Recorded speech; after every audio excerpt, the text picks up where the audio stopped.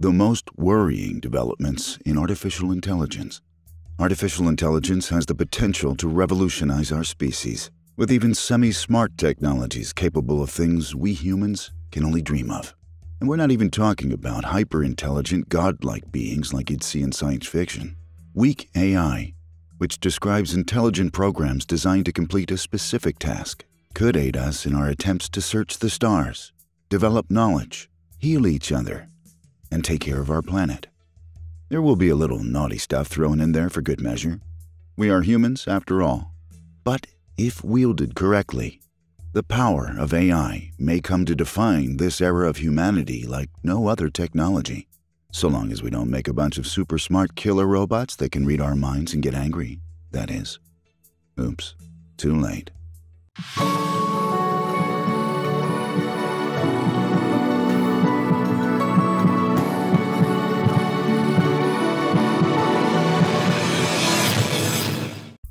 Autonomous killers. Say hello to KAIST, the Korea Advanced Institute of Science and Technology, whose recent partnership with the defense manufacturer led to worldwide condemnation after they opened an artificially intelligent weapons lab together. Because what could possibly go wrong? The university is based in South Korea, which means we've been antagonizing the wrong Korea the whole time. And you may remember them from such exploits as the bioengineered E. coli virus that poops out petroleum, mind control technology for turtles, another modified bacteria that creates ultra-strong spider silk, and this robot that runs like a goddamn velociraptor. If KAIST announces their next project is some kind of bejeweled hand-worn device called the Forever Glove that causes mass destruction with a snap of your fingers, I think we should all be a little bit scared. But there's reason enough to be scared right now, with leading names from the fields of robotics and artificial intelligence having written an open letter demanding a boycott of KAIST due to their partnership with Hanwha Systems, a company blacklisted by the UN for making cluster bombs. Projects undertaken between the two thus far include the development of underwater drones, smart aircraft training systems, and object and tracking tech, all of which are equal parts deadly and autonomous. Fears of an artificially intelligent arms race were rejected by KAIST, who proclaimed, "We're saddened to hear about the announcement of the boycott."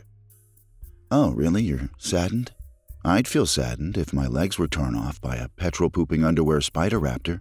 So let's have a sadness race instead of an arms race, okay? Oops, too late. America already has a fleet of automated drones, and the Russians are currently developing a battalion of autonomous battle bots ready to help David Hasselhoff get elected in 2024. So it seems our AI arms race has already begun. Ah well, at least these robots can only kill us to shreds.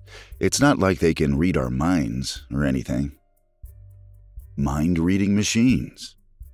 Do you see what I see? Yes, you do.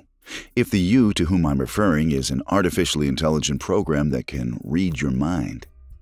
Dan Nemrodov is a postdoctoral fellow at the University of Toronto, and this clever young whippersnapper has developed a technique which uses brain scans to create a digital copy of what a human being perceives in the first few milliseconds of seeing someone. Oh, great. So as well as being dismembered limb from limb by killer robots, I can't even perv on people riding the bus no more.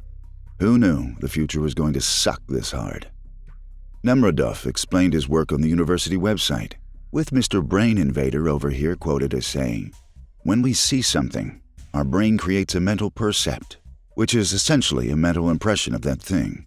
We were able to capture this percept using EEG to get a direct illustration of what's happening in the brain during this process." The project involved test subjects being hooked up to electroencephalography equipment before being shown images of faces. The mental perceptions created by the subjects were recorded, and this data was used by AI-based software to recreate the image digitally. Just to be clear, this technology is not able to directly copy the visual data taken in by the test subject's eyes. Instead, it took information from a region of the brain that processes said data. So rather than being the equivalent of a photographic copy, this technology builds a recreation of your first impression of a person's face. Like one of those crappy caricatures you buy on vacation where you're always sitting on a dune buggy. According to Nemradov, EEG captures activity at the millisecond scale, so we can see with very fine detail how the percept of a face develops in our brain using EEG. This technology has profound implications for those who cannot communicate verbally, and can also be employed by law enforcement to create more accurate representations of criminals from the minds of eyewitnesses. Judging by the quality of some sketches, like this one from England, those guys could use some serious help. But should we allow artificial intelligence to gain access to our minds? I don't think most people would want to know what others' first impressions of them were. And more importantly, do we not risk blurring the lines between man and machine with such technology? It may eventually prove beneficial to enhance ourselves using artificially intelligent systems, but surely it must be refined before we start scanning each other's minds and processing the contents. Because at present, artificial intelligence is worse than rudimentary. It is as deeply flawed and emotional as the human beings who made it. Angry, racist robots. If the company from our first entry created an autonomous, intelligent piece of weaponry that could decide for itself how to complete a mission, how safe do you think the rest of us would be? Such a machine would inevitably be programmed with both the ability to develop creative solutions to problems alongside a set of rules to guide its behavior. But what happens when an AI entity figures something out that we hadn't thought of? A dangerous loophole, resulting in a response more aggressive than we could ever have anticipated. These fears were stoked by observations made by Google's DeepMind team back in 2017, where two versions of the same artificially intelligent system were pitted against each other in a task.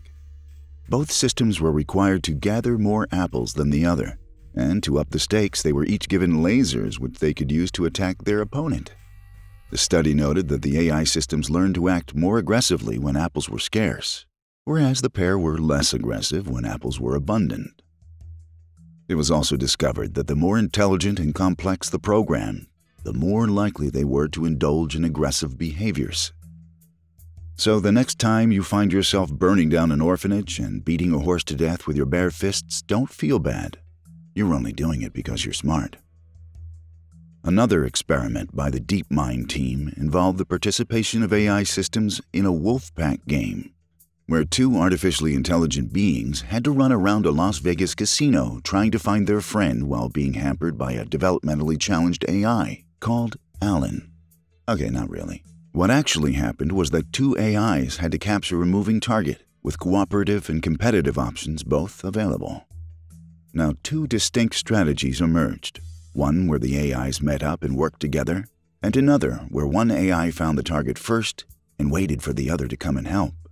Simple AIs found this task more difficult, whereas complex systems were better suited to working together. What is interesting is how the results of these experiments differ from the results of real-world situations. The Google study investigated how humans also respond to these tasks and found that the gathering game often produced more coordination within humans, since less cooperation is actually required to succeed. With regards to the wolfpack task, less cooperation was apparent within human groups, since victory requires more cooperation in this instance. The conclusion of this study is that the cooperation of AI systems cannot be taken for granted just because it seems logical to us. AI systems will react in a manner which seems appropriate to them, and despite our involvement in their programming, this is not necessarily something we can always predict or control. Oh, and as well as making them irrationally aggressive, we're also making machines super racist too. At least, that's what a group of human rights organizations believes. It's a known flaw of artificial intelligence that human biases and beliefs will inevitably seep into their programming. But how dangerous could this be? What kind of problems might this cause? And do the developments we've investigated today warrant a rethink on the rules we impact upon robots and AI technology? We're going to investigate this in our bonus video, The New Laws of Robotics, which you can watch on our Patreon page at patreon.com/strangemysteries. For a $2 a month pledge, which you can cancel at any time, you'll get to watch this and all of our bonus content, which goes deeper and darker into every topic than YouTube allows. If you don't want to donate, then That's bullshit. We know you wanted more. Strange Mysteries on YouTube and our Patreon bonus videos weren't enough to quench your search for truth, to give you that sense of awe and wonder again, to go past what you thought was the end, to give you the answers you seek, but which only lead to more questions. That's why we just upped the stakes. Chemicals of reality. Reality, consciousness, brains. What else is there? Ask yourself that question. Perhaps that's all there really is, but perhaps everything else is found within a place where these ideas, these things, overlap. Some thing, some place that is undefinable. To many people, altering certain chemicals in their brains produces what they would simply call hallucinations. In fact, what we're going to discuss specifically used to be called the businessman's trip, as one could enjoy it.